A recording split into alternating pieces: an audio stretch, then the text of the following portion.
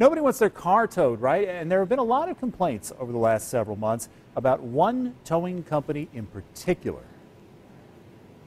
Yeah, they're accused of predatory towing, and drivers, even lawmakers, have some major concerns about the high prices and the number of tows from Co Towing. That's the company out of Spartanburg involved here. It is affecting a lot of people who live in a handful of upstate apartment complexes. 7 News looked into what's behind the frequent towing, and we've learned Co has an invitation to tow, rights under the law, even as the list of complaints and concerns continues to grow. Here's Diane Lee.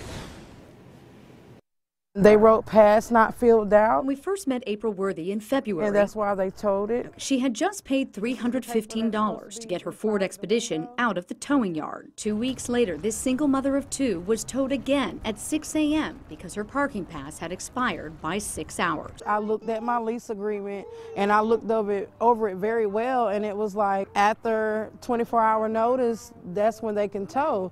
They're supposed to at least give us a 24-hour notice and put a note on the vehicle. It's like they're enforcing something, but you can't go against your own lease, can you? We took that question to her apartment complex, The Reserve at Hillcrest. Property manager Jennifer Lines declined an on-camera interview, but over the phone she told us these 3 letters informing residents of changes to the towing policy were all the notice needed by law. How does sending a letter that's not signed by residents take precedence over a lease that actually is signed by residents? According to the law, if we're going to change anything in the lease, which we are, and that is to tow them for certain things, then we have to give them a letter with a 30-day notice, and we gave them way more than the 30-day notice. The letter doesn't say that it negates the required 24 hours notice on the car to be towed that's in the signed lease, though. So isn't it a violation?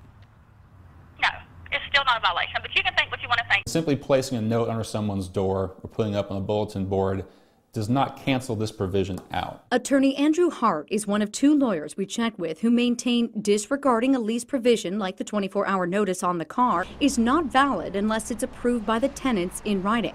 There is a pattern that we see through this lease being violated that's harming the same people the same way. So when we see a situation like that, I look at unfair trade practice being a possibility, absolutely. I've had neighbors get their car towed 2 and 3 times out of the week. And yet the person who has faced the blame at council meetings It was my food money for the month. is this guy, Chris Cole, owner of Co Towing. I think he's a nuisance and we're going to revoke his license. Cole granted 7 News an exclusive interview. We haven't done anything wrong. He hasn't talked to the press in years, though he's had many conversations with frustrated people like Worthy. I stood outside in the cold with my daughter for probably about 20 minutes begging him to let my car down so I could just go to work. If you're patrolling these apartment complexes frequently, how is that not predatory towing?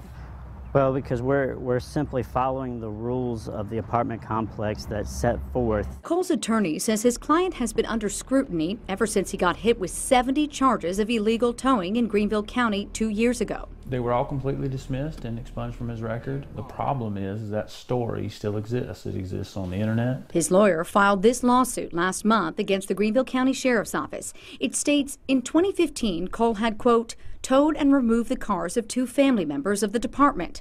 And the lawsuit goes on to claim the charges were, quote, to exact revenge, intimidate, punish, and destroy Cole's business. The Greenville County Sheriff's Office can't comment on pending lawsuits.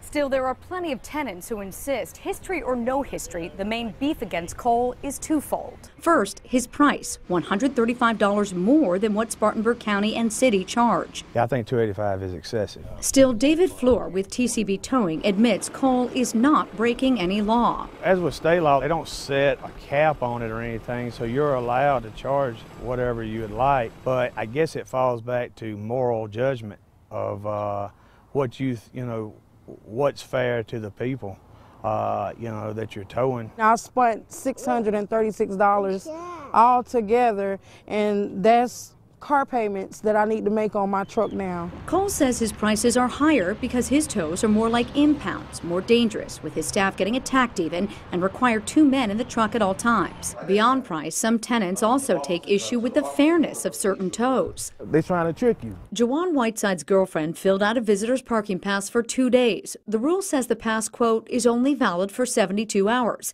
She got towed because she didn't write 3 days. They want it filled out 100% right because they want to know who's coming in there, who's coming out. How is that not right, though? Because it's 3 days. They're supposed to put the third day on there, and they've been told that. But she wasn't staying 3 days. She was only staying 2. They were told that if they're not staying 3 days to fill out the pass for 3 days. It's unfair. It's ridiculous. The Reserve stands by its parking policy and also wants to make one thing clear. Myself and the Reserve at Hillcrest is not profiting from the towing. Worthy plans to honor her lease and not a day longer. Now I feel like I'm not safe because anything, they can take my car. I can wake up one morning and there it go again. It's gone. And I can't afford that every time. I just can't. Diane Lee, 7 News. So the city of Spartanburg's passed an ordinance. It caps towing charges. Cole is fighting that in court.